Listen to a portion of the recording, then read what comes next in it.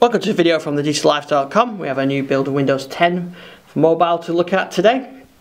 Not a lot of changes. There was a lot of changes in the previous video, which you can see on our YouTube channel, but not a lot of changes in this one. We've got, this is build 14327 for Windows Insider on the fast ring.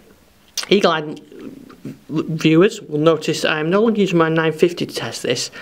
After over the last build, I had a number of issues with it. I couldn't share photos, it was getting very hot, the IR sensor, the Windows Hello sensor up here was coming on all the time and draining the battery.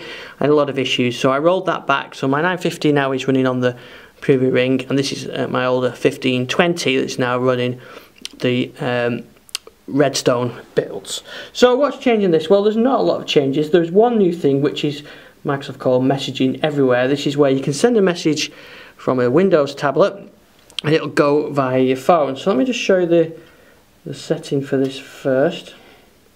I'll show you this on my PC. So here in the settings for the messaging app, there is an option to sync messages through Windows Phone, which I've enabled that.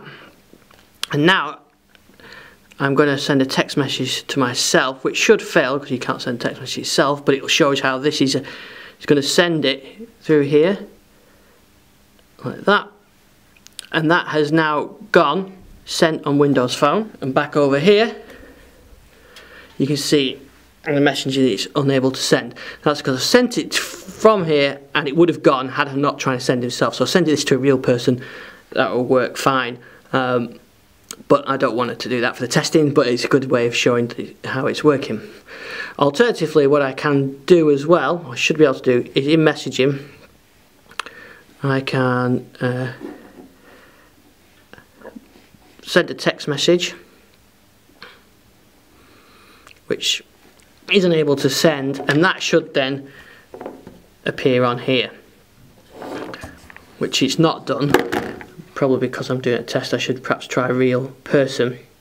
But the kind of thing you'll see is text messages up here on the tablet or on your Windows device. So when you receive a text on here, it should push that to the tablet. And I've seen a few people saying this hasn't worked with the current builds. Maybe there's a need to be an update for the messaging app, but it's working from Windows via the phone.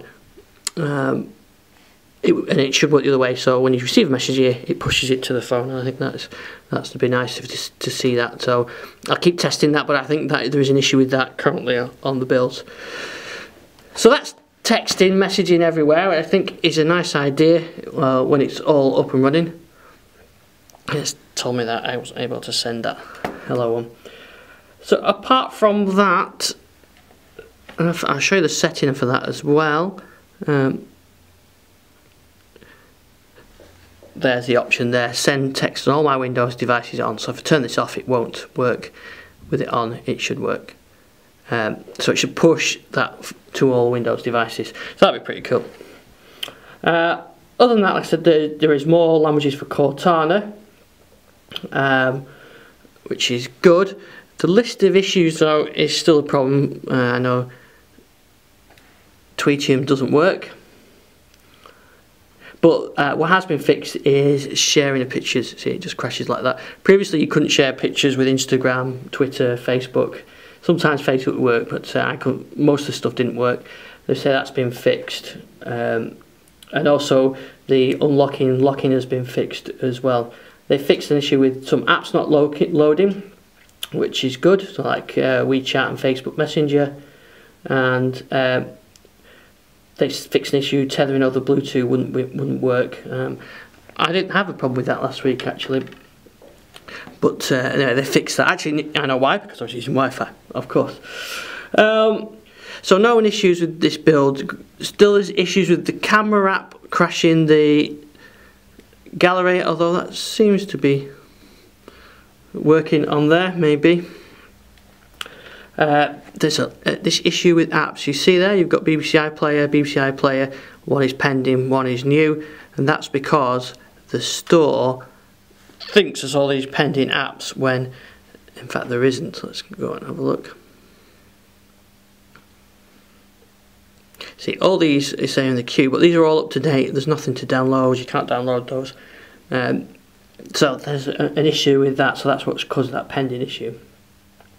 They're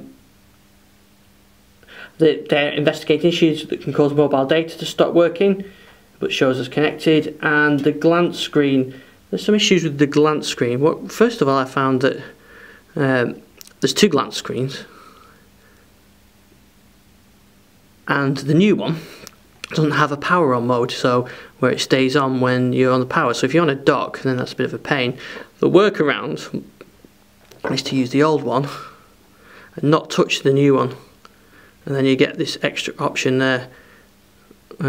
So, well, the option's not there actually anymore, but I think it works. So if you apply power, then the glance screen will stay on. That looks like it's using the new one to me. Let's have a look. So that's the old icon, and if we go to the new one,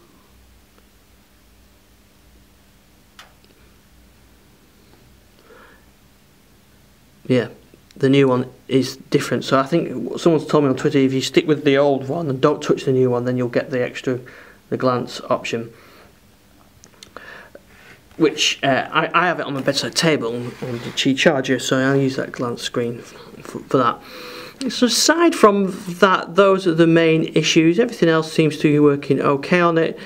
Like I said, on my 950 I put this back on the release preview ring because of the issues last week. You can see the release notes for the full details on that. But anyway, it's looking quite good. I don't think I'll put it back on my 950 just yet. I might wait for a couple more builds, maybe a slow ring build to try out the messaging features. But thanks for watching this video. If you go on our YouTube channel, you can see last week's video, which has all the details of the changes, which was a lot in the last one, and you go right back to the very early builds. Thanks for watching.